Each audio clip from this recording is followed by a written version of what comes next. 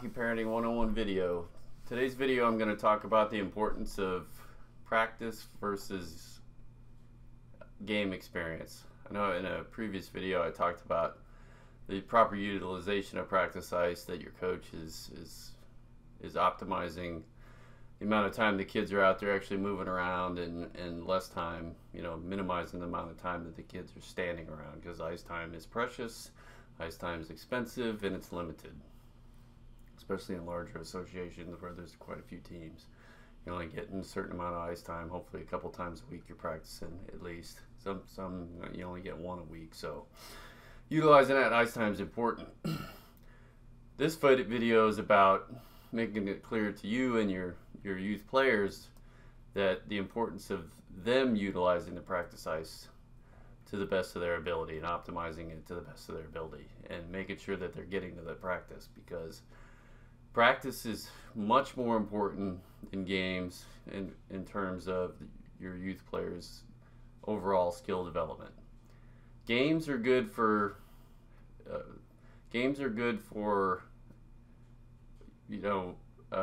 talking about when you're talking about competition and competing.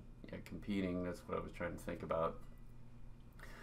Giving your kids an opportunity to compete a little bit harder. They might not want to go as hard against their own teammates. They don't want, they're worried about maybe stepping it up a notch against their teammates, which you shouldn't really, because you got all that gear on. As long as you're not being dirty, that's part of the game, is getting knocked down. But that sense of working hard and competing. Games are important.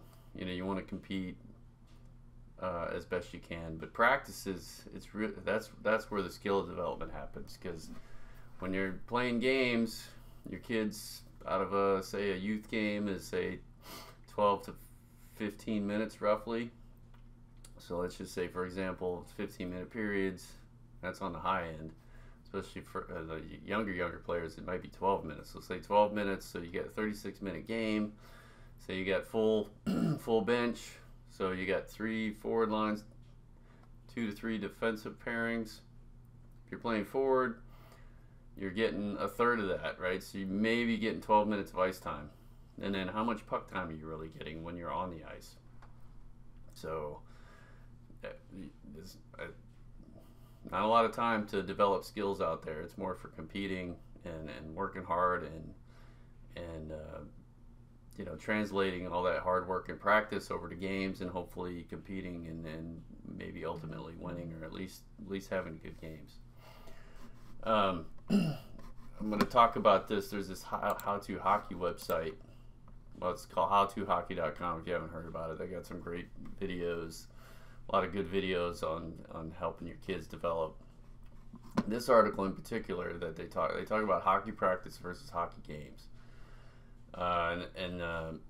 They say here, if you read, one of the biggest issues surrounding the development of hockey players is the number of practices they have compared to the number of games they play.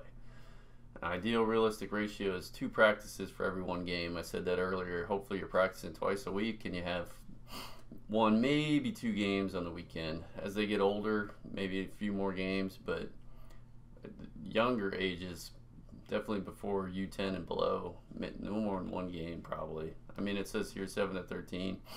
My daughter, on her team, she's playing 2 games a weekend typically. So really, they're saying, are games really necessary? And below, here's some stats that they reference. It also says here, keep in mind that your children can practice hockey almost anywhere. I have a follow-up video here soon talking about dry lands and the things you can do on land, or out on the street, outdoor rinks if you have that luxury when it's wintertime. Anyway, so back to the lesson at hand. Practice by the numbers. Here's some following facts and figures related to a 60-minute practice session. So I don't know where they're getting these, but I believe what they're saying here, because the years of experience I have. But 1 efficient practice will give a player more skill development than 11 games collectively. That's just because of the amount of time they're actually on the ice skating. you're looking for, ideally each player should have a puck on his or her stick 8 to 12 minutes in a practice. Each player should minimum 30 shots on goal. That's tough, especially if you're just working on skating drills. That's why the importance of dry lands and getting your kid a street stick and a ball, or a street puck and a net, because you don't want to waste a whole lot of ice time just have them standing around shooting. So this just talks about the different drills, just trying to maximize ice time. I guess I should have referenced this when I did my last video, but it just talks about just the importance of keeping the kids moving on the ice. But here's some hockey game by the numbers. The following statistics were recorded during a 60-minute Pee Wee level hockey game, so U12 and below. Players will have the puck on their stick for an average of 8 seconds per game. 8 seconds, if you think about that. That's playing a game, your kid on the ice, touching the puck for just 8 seconds. So those who say that games are more important, that doesn't, argue that number. Players take an average of 1 to 2 shots per game. And 99% of the feedback coaches give players is when they have the puck. Ironically, players only have the puck on their stick for 0.2% of the game.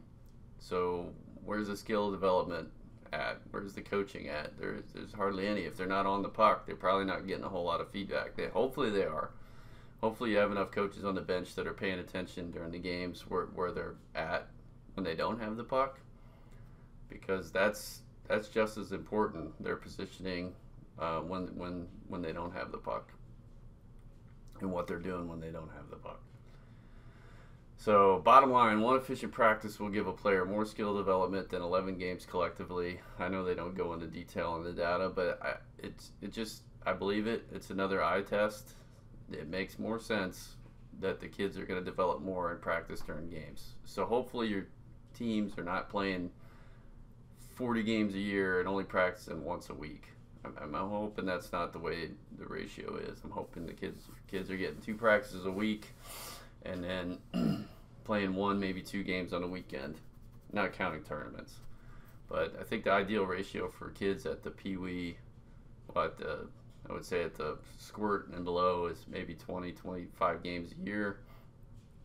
Maybe as you get into Pee Wee, you get 35 games. But that's even high.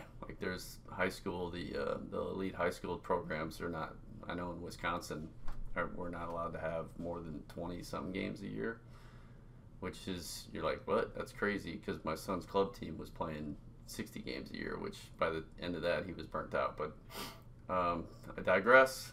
So anyway, youth parents, it's important that your kids show up to practice and are ready to practice and don't screw around in practice.